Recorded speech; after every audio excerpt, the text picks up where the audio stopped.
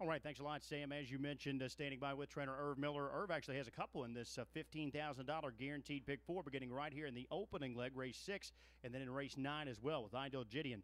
Erv, first off, we'll start with a 3 here, Jet Airway, and he really seems to have found his best stride up in Canada. He held his own with some top stakes company, and he finds himself in late closer here tonight. Yeah, he's had a Canadian final tonight and didn't make the final, so we put him in the late closer here this week. He's got the international down here next week. So we can't see him in stakes action next week? Yeah, it depends on how he races tonight, where we go further, down the road. But he's just one of them green horses that big colt needs to grow up a little.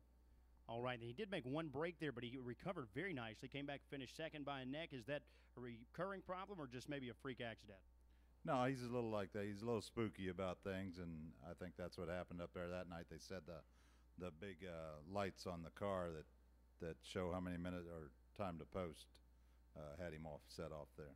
Okay, and finally, race 9 tonight, Ideal Gideon. Tough field. It's an 11-horse field, but she has shown some big speed at times. What do you expect from her tonight?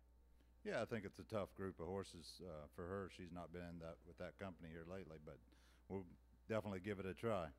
And finally, tomorrow, actually, I want to bring up a couple of horses that have done very well over this track in the past. Of course, Blatantly Best, a Kentucky Sire Stakes performer. You guys did very well down here with him. He actually looks like he's got a big shot in his division tomorrow. Yeah, I think so. In the late closer, he just got in under the numbers where he fits that class pretty well.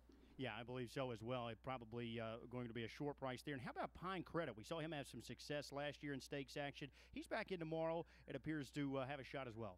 Yeah, he's just had hard luck this year. If it hadn't been one thing, it's been bad draw or something else. They thought he was real good up there in the Canadian Trot Classic, but never got through to get any money, and just, I think, a little hard luck.